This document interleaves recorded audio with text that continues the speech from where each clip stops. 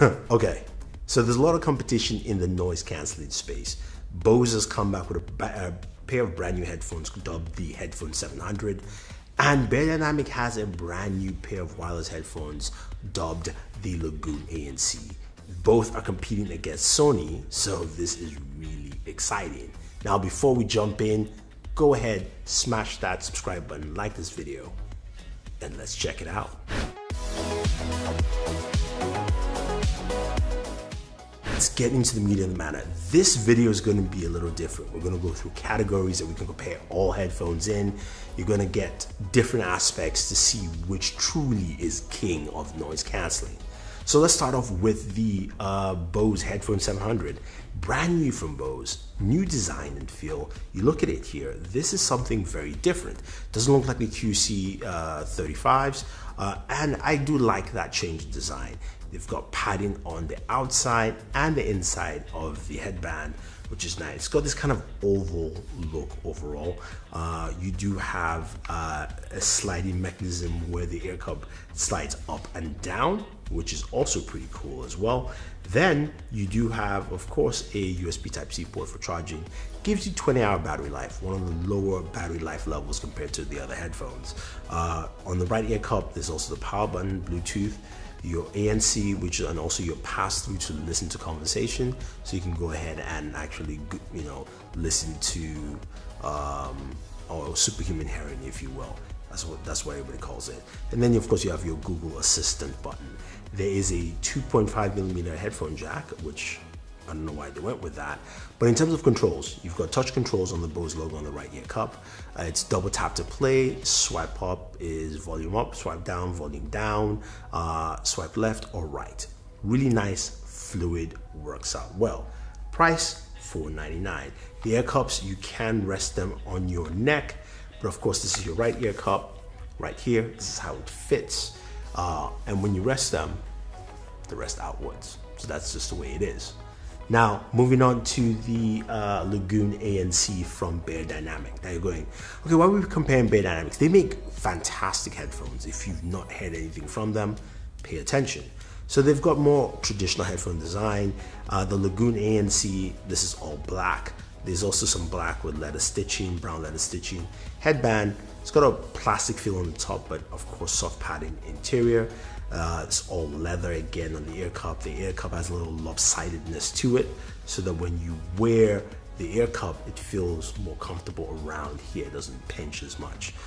When it comes to controls, right ear cup. You have your USB Type-C for charging. You've got your headphone jack, 3.5mm, power button slider, and then you've got your ANC levels. Then the ear cups. When you wear them, like I said, it actually feels pretty comfortable. They look more traditional when you're using these, but I do like the look and feel. Touch controls on the right ear cup as well. Double tap to play, swipe up, swipe down. There is no superhuman hearing, but that's what you have for controls. And of course, when you turn them on, they do light up within the ear cup. So there's actually lighting around, which is pretty cool. Gives you this nice feeling, letting you know that, look, your stuff is actually on, as you can see right there. So that's cool. Now, retails for $3.99. And finally, of course, our Sony WH-1000 Mark III, all black, copper tone around. As we know, with these leather ear cups padding, this is a really comfortable pair of headphones. We've got superhuman hearing controls on the right ear cup, which you basically hold to hear your conversations. Double tap touch controls like everybody else. We also have a USB Type-C port for charging, giving you almost 30 hours of battery life. You've got your power and your ANC and the 3.5mm jack, and NFC tap to pair. So that's nice. That's really cool. Now let's get into nitty-gritty. Let's start grading categories. First off, simply is weight. Now, in terms of weight, we put them all on the scale. The Beyerdynamic comes up as the heaviest at about 10 ounces plus. Then, actually, the Bose Headphone 700 comes in second at 9.37 ounces. And the Sonys are the lightest of the three at 8 ounces plus. So, Sony's most comfortable headphones are the Sony Mark IIIs. Now, let us move on to another category, which of course we're going to be grading, is the noise cancellation levels. This is something Bose has done so well in the past, and this is what a lot of people are concerned about. But don't be confused. Noise cancellation is not audio quality. They are not the same thing. It just means it blocks out a lot of noise. So the Sonys do a really good job. They give you 2 levels of noise cancellation. Bose says they have 10 levels of noise cancellation, and the Beyerdynamics have 2 levels of noise cancellation. All this, it's all relatively the same. I will put this, I would say the Bose does the best job at blocking out the most amount of noise. It does a really good job, and what Bose has improved this year is that it doesn't impede as much to its audio quality, which we'll get to. That's our biggest thing in the end. Coming up second is the Sony. Sony is really good. Not as good as the Bose, but in terms of just noise cancellation. And I think Beyerdynamic comes in at a close third. I think they're relatively close together, not as big as some people will state, but relatively close together. What about music audio quality? So let's start off with the challenges. We'll go with the Bose Headphone 700. Now, Bose has done a really good job improving the audio quality. I have not liked it in the past because the ANC has crowded the sound stage and made it really tight. This year, it's much better. The highs are really good. It really comes out clear.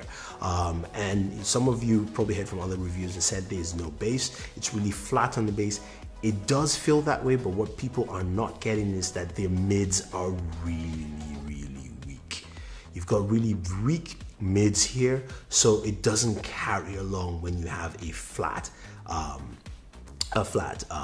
bass there. So you're getting something that you get a lot of the highs from the music you're listening to on the Bose 700, but the mids are out there, so a lot of that intensity that rises up in songs just is missing. It's absolutely missing. It's still clear, it's crisp, it's much more of a crisper sound to it, less warm, more cold. That's the best way to describe it. Now, when we move to the Beyerdynamics does a really good job with the audio. I would say their mids are good. The bass level is much better. It's got a much richer, warmer sound to it.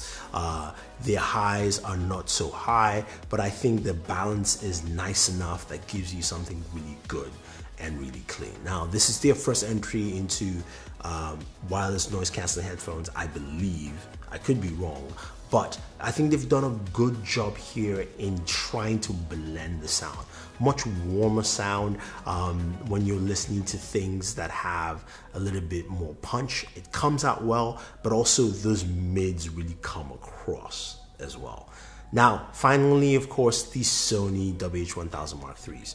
Sony's done a really good job with these headphones. I think out of all three, it's the most balanced still, with ANC and also your different levels in terms of your highs, mids, and your lows. So basically your lows here are come out, there's maybe more oomph in the lows, but the mids are well stretched out. So when you get the songs with highs and you're coming back down, those mids fill out really well and you get a rich tone to it. I would say Beyerdynamics is really close to that sound. Sony is very warm in its sound and also feels very warm when you're listening to kind of gives you this warm glow around your head. Beyerdynamics does almost the same thing, but I would say they're just not the same signature, just a little bit off because it's got more oomph at the bottom with the lows there, as opposed to Bose, which has much more of a clean and crisp sound, but no mids whatsoever, and of course a very flat lows or bass line, if you will. That's pretty much it. So for me, the king is still the Sony WH-1000 Mark IIIs.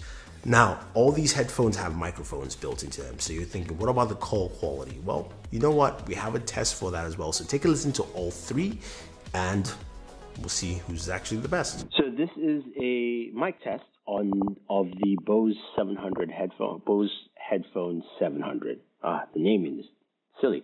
Anyway, this is to give you an idea of what the microphone on the Headphone 700 sounds, giving you a clear idea of what Bose is bringing to the table with these brand new pair of headphones. So we'll take a listen and then we'll move on to our next headset. So this is an audio recording of the Beyerdynamic Lagoon ANC, giving you an idea of what the microphone actually sounds, so that you can compare them to the other two headphones in this video. Plus, you also get a good idea of what it sounds like if you are thinking of picking up these pair of headphones. So this is a sound recording of the Sony Mark IIIs. The microphone on this to give you an idea of what it sounds having a phone call, a conversation with the Mark IIIs, so that when you decide to pick up this headset or not decide to pick up this headset, you know exactly what you are getting. So to me, they all are very muffled in some level or another, but I believe the Beyerdynamic actually comes in at the best in terms of mic quality compared to what with the Bose coming second and the Sony coming in last. Is something Sony needs to fix. Now, when it comes to software applications, Bose has an app for its device, which is really rudimentary, allows you to change, of course, noise cancelling levels. You can do that. You can see what devices you're connected to as a source. You can also set when your device will turn off, which is nice. But again, it's a very simple app. Beyerdynamic's app is also very simple as well. It does take one more cue by helping tune your audio, especially as you go older. You do lose some hearing, so this helps you tune so that you can actually hear more, and tells you the level you're listening at and how much higher you can go. So I do like that addition there, but not much in terms of playing with your audio. Sony has the best and most comprehensive app, which is really kind of funny because Sony doesn't make a lot of good apps other than this. But the Sony app is really good, strikes in, it does so many things well. It's got the intelligent noise cancellation, basically finding out where you are. So if you're in on a train, subway, it gives you the most. If you're not in the subway, maybe at home like this here, it'll be quieter. You can also change your EQs as well. You can change what you're using, whether it's LDAC or aptX, since all of them use aptX HD as well. So that's also pretty cool. So you get really good audio combined. But the app is really good, and you can go into your EQs and change a lot of that. So well balanced and deep right there. That goes to Sony. Sony has the best app out of all three. So for me, the king is still the Sony WH1000 Mark IIIs. These are absolutely fantastic because it covers a lot of categories. In terms of battery life, it is great on battery life. In terms of noise cancelling features, it is up there with the best. It does also have a really good app that gives you a lot of functionality in it too, and the audio mixing is great. Plus the price point right now really just settles it well. I think when you're listening to music and you want noise cancelling, you can't go wrong with that. My second place is the Beyerdynamic Lagoon ANC. The richness in sound this gives you is quite good. If you want a little bit more bass in there, it gives you that. It's very rich.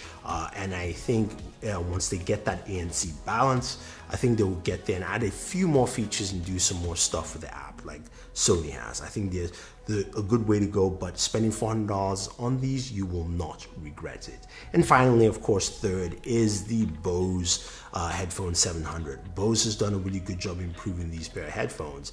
Now, in terms of noise cancellation, Bose has come back to be number one, but there are a few things they're lacking. The audio quality has gotten better, really high on the highs, but no mids, and really flat bass really brings a lot of things down in terms of the audio quality. And also the application is really thin. I do have to give quick props again to Beyerdynamics for the mic quality.